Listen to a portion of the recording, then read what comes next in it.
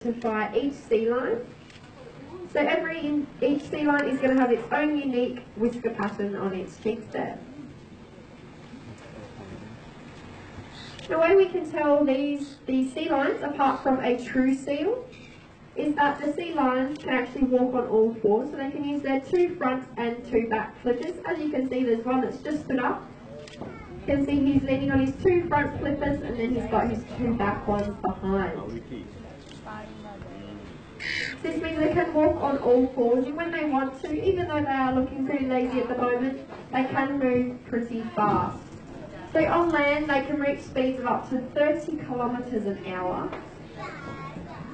So you wouldn't want to mess with one of these guys because they can outrun and outswim us, and they do have a jaw structure similar to that of a bear's. They do occasionally pull up over on Penguin Island, so if you do see one later today, please make sure you're staying at least 10 metres away from them. Wouldn't want to disturb them while they are having one of their really long naps.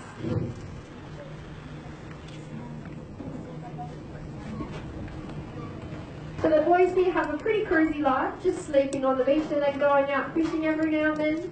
But for the females, it's very different. They're constantly going to be a mum, always having a little pup with them and always getting pregnant again.